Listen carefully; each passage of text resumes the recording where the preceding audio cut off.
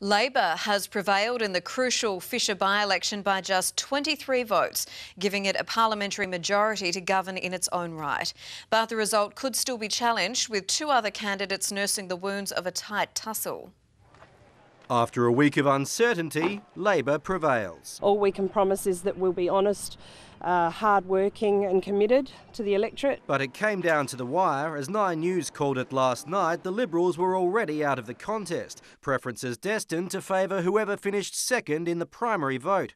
But Labor faced a concerted battle to hold off independent Daniel Woodyatt. And it's 226. 226. It's sad to get so close. Fisher was fighting for its independence. Labor's State Secretary finally making a long-delayed call to his candidate. So well done, congratulations.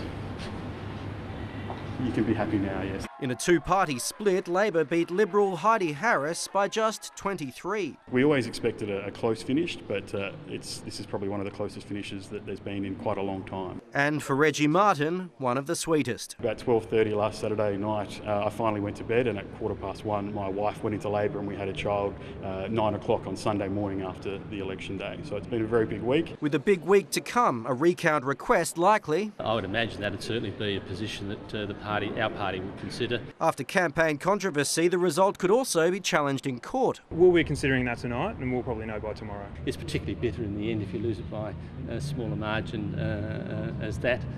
But ultimately, whether you lose by 1 vote or 1,000 votes, you lose.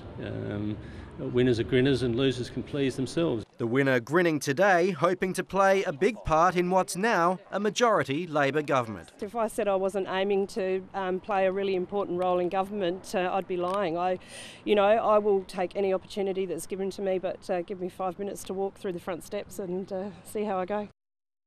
And Tom Richardson joins us now in the studio. Tom, how significant is this victory? Kate, it's very significant. A parliamentary majority means Labor can now pass legislation without relying on independents. But those two independents currently in Cabinet are likely to stay there, which makes life even more difficult for the Liberals. They only fell short by 23 votes, but this is a really devastating loss for them. Still, they won't have time to lick their wounds with another by-election contest in neighbouring Devonport next month. It's a safe Liberal seat, but after what's happened in Fisher, they won't be taking anything for granted. Indeed. Thank you, Tom.